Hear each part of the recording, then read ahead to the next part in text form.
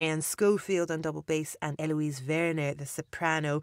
We have more from them coming up here on the New Music Show tonight. Music by Anna Meredith and Joe Rust a bit later on. Now, though, we head to Malaysia, and this is from the Malaysian Composers Collective. This is a pianist, Mai Yi Fu, playing Morning at Klang Harbour by the composer C.H. Low. The piece was dedicated to a very well-loved figure on the Singapore concert band scene, a chap named Luk Hoi Yui, who was, well, it sounded like he was a bit like a concert band ninja. He would go into schools in Singapore and he would turn their wind bands into award-winning outfits. Luk passed away just before the pandemic, and this piece is in honour of him.